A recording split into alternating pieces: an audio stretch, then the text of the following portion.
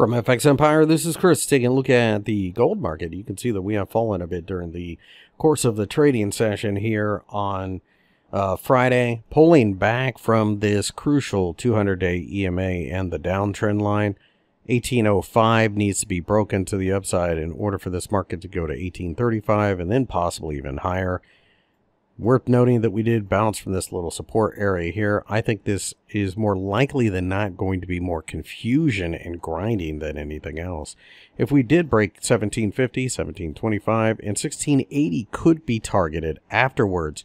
Pay attention to the US dollar. We typically get a nice negative correlation.